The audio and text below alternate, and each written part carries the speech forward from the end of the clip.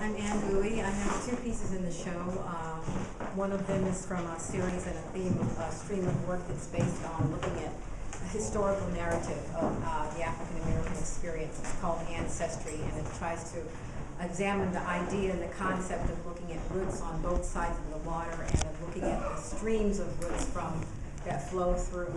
Most African American people can cite at least 3 different ethnic bloodlines, and the work tries to demonstrate how the pre-conversion cosmology and notions of those 3 bloodlines manifest itself in ancestry, and that's one of the pieces. The other piece is called The Blacksmith's Lady, and it's composed of found objects and beadwork, and that particular stream of work flows from just an abstract kind of notion of beauty, of context, of presentation and representation of the feminine ideal and images with it.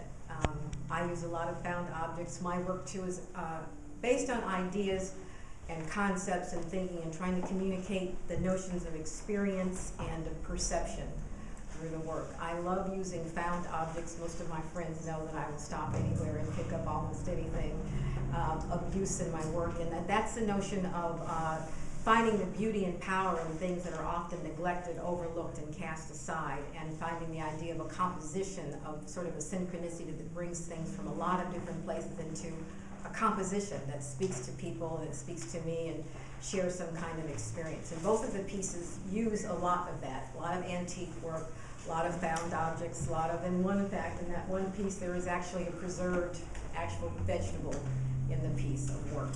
So I am too joining Ms. Fox and being very pleased to be a part of this show, and the 2 pieces do represent 2 streams of the wells from which I draw. Thank you.